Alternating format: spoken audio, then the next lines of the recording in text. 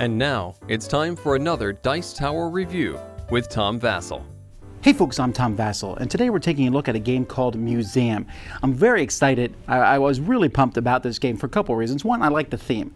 I like the idea of having a museum. I like going to museums and curating a museum. And the other reason is because Vincent Dutrait did the artwork on this game, and I had heard that every single card was a different piece of art, which is very impressive because artwork can be expensive for games, so publishers often cut corners. But here I heard that every piece of art was different. It looks neat. I love the theme. Let's take a look and see if the game is good.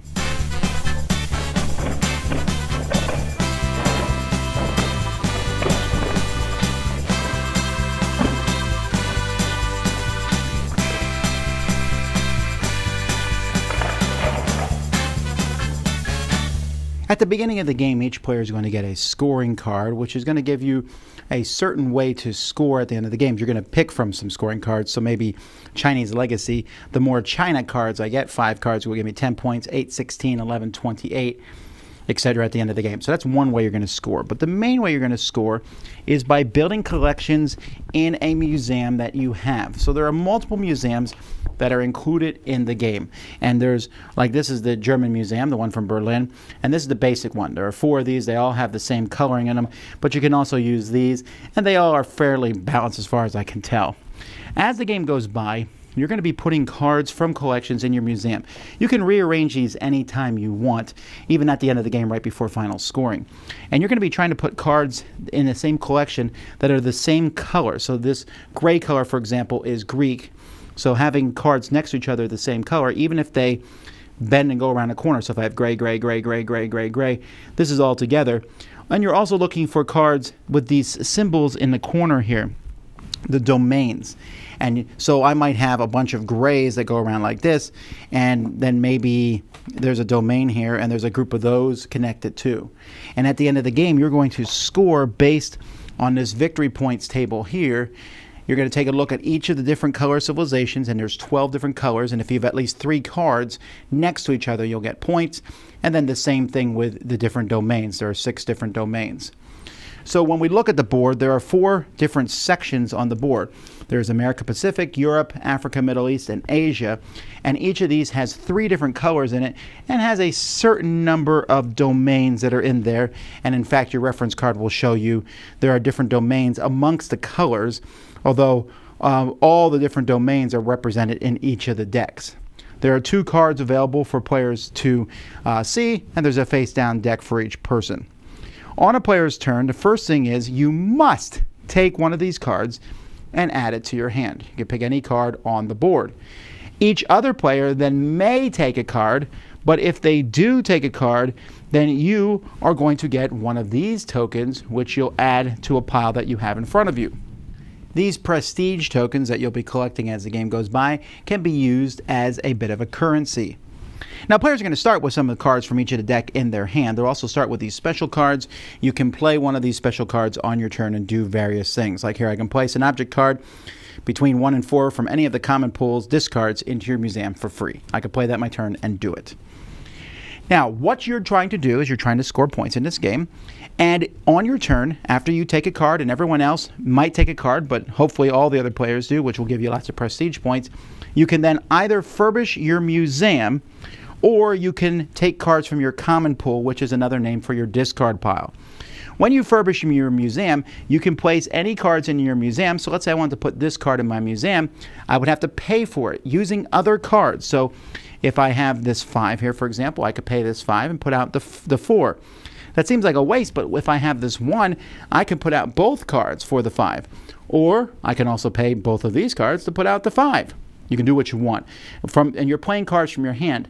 Any cards that you use to pay to put out cards go into your common pool, again, your discard pile, but you kind of spread them out so everyone can see them, because you can build cards from other people's common pools, but when you do so, you need to pay them a prestige point. You can build cards from your own common pool, but you can only spend cards for payment from your hand.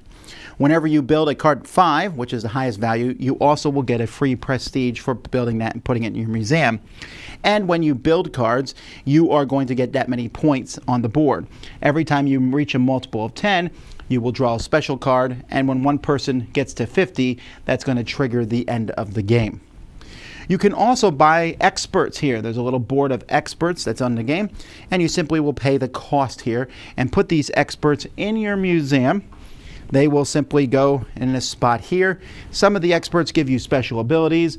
Like, for example, this one here says when you draw a favor, you can draw 2 and pick 1. And some will give you, like these, give you an extra, basically, card of that domain. Others will give you cards of various colors and things like that. They're just going to give you these. You can add them at the end of the game. Once your turn is finished, you will add cards from each deck to replace the ones that were taken, and it's the next player's turn. Now, every once in a while, a public opinion card will show up. There's cards of these in each deck. When that happens, you'll put a public opinion card on that, a public opinion token on that area. And at the end of the game, any cards that you have in your common pool are going to be worth -1 point for each public opinion token that's there. So they can be negative and you don't want too many cards in your common pool. Therefore, remembering that one of the things you can do in your turn is furbish your museum, which is put stuff in your museum from other people's piles, your own pile, from your hand, etc. Or you can take cards, you can inventory, take as many cards as you want from your common pool and put them back in your hand. Remembering, of course, that you have a max hand limit of 7 at the end of your turn. And so this is just going to keep going around the table. Players are going to do this until we reach 50, at which case the end of the game happens. Now, before the first player goes each round, you will draw a headline card, and these cards will do different things. Maybe recruiting experts cost 1. Object cards in Africa and the Middle East are reduced to 1, which means there will only be 1 here. We got symbols that will remind us of that. Sometimes something's completely closed, and you won't be able to buy from that for a round. And that's what these cards are going to do, is just kind of throw a little bit of a wrinkle into the mix. And that's pretty much the game. At the end of the game, you'll have scored points during the game. Then you'll just take points for your special bonus cards. And for these victory points on here, whoever has the most points is the winner. So it's kind of a long board here, but I really like the look of it. The look of this game is absolutely fantastic. So we'll start with the art. Raving about Vincent Curate. He's one of my favorite artists in games. And what's fascinating about this game is that every single art piece in this game is not only historically accurate, but is a unique piece of art. This is really good. And the card quality on these cards is very well done. I really like them. They're all, I mean, it just, man, while I'm sitting and waiting for other people to go, I'm just looking at the different art. It even has a little bit here of text about the different cards that are in this game. I also like how each of these colors here refers to a different civilization, but it also, like here, the green ones are the Celtic civilization, and the gray ones are the Greek civilization, and the red ones are the Roman. So if you do have a problem differentiating colors, you can just read what the type is there. So that's really neat, you know. So that was the European. Here's the Africa, Middle East. There's the Rosetta Stone. So it's really neat to see all these different items. And this is kind of the best part of this game. I also like how the museums themselves look. I mean, it's not a big deal. They're kind of there just to help you score at the end of the game. But they're kind of thin boards, but I mean, you're just putting things on top of them. So here's Paris, which is the generic museum, and here's the Galleria de Madrid. I should mention at this point, I didn't mention it earlier, that you can score bonus points if you get one collection in the colored area here. You will score an extra 8 points. It has to be one complete collection of color and or domain. If you fill every spot on your board, here you get 14 points.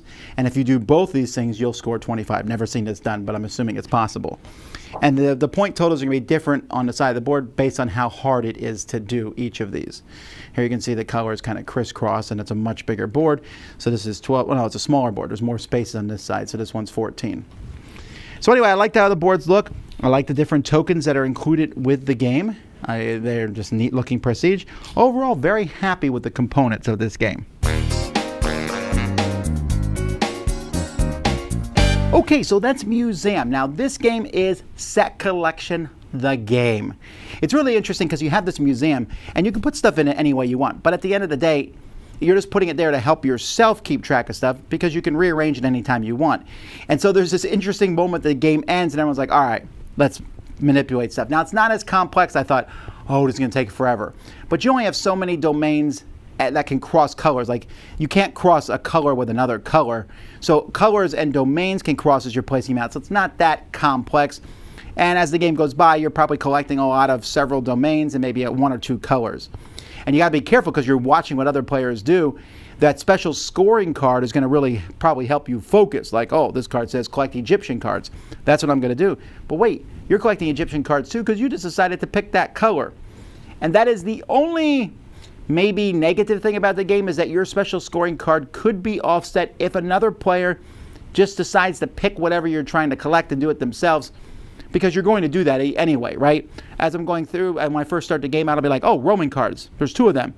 You know what? I got a Roman card in my hand. There's one. I'm just going to do Roman cards, and your special scoring card is Roman. That can throw that off a bit.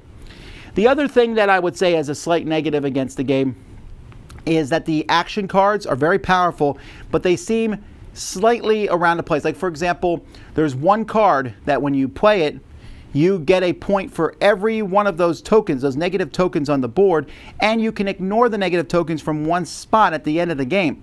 That could be a swing of 10, 15 points for you, and it seems much better than some of the other special cards. And then some of the expert cards, like there's one expert card that lets you have, you can only hold 3 of those special cards in your hand. There's one expert card that lets you hold 4. Well, la-di-da, who cares? That doesn't seem as useful as an expert card that gives you something else. Now, this is all minor stuff for me, but those are things I've noticed. What I do like about the game is I like the collection aspect. I like set collection, and honestly, if you like collecting things, this is a game you'll like, and if you're kind of mediocre on that, you probably won't enjoy this, because that is what this game is. It is literally collect cards and put them in front of you. Some people might also find it tedious where you take a card, then each other person. Will you take a card? No? Yes? No? And at first you're like, I don't want to take cards. Because why should I take cards? I'm going to give you points if I do so, or money, currency to spend. But at the same time, I want to get a card. So on my turn, if I take a card in every other player's turn, I'll have more cards to use. What cards do you take? Well, it usually works like this. The color domain I want, I'll take it. That's not available, highest number card on the table, so I can pay for my cards. But even if someone else takes a card you want to pay with for the cards that they have, when they spend it in their common pool, you'll be able to get it from them. So I do like that aspect of the game. So overall, I did enjoy this. It's a very singular style game. Collect cards, put them out in front of you. The game is actually simpler than it looks. When you put it out on the table, it's like, wow, this is a big game. No, it's actually a little smaller than that. You are literally just collecting cards and putting them in front of you. But it's something I enjoy. There's no question the artwork helps make this game better. Be that artwork and history. I've seen a lot of these artifacts in museums. I've been to a few places on here. That's neat. Some of these places I'd love to see, and I like that.